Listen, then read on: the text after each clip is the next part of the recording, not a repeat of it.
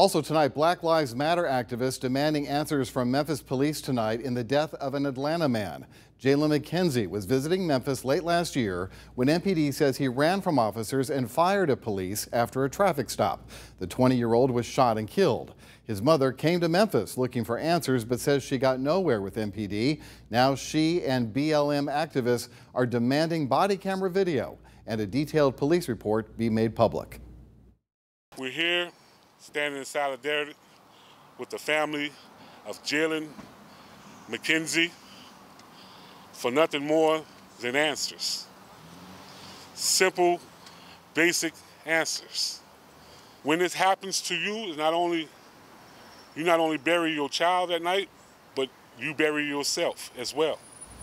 A rally for McKenzie is being held tomorrow afternoon outside of the Memphis PD's Mount Moriah precinct.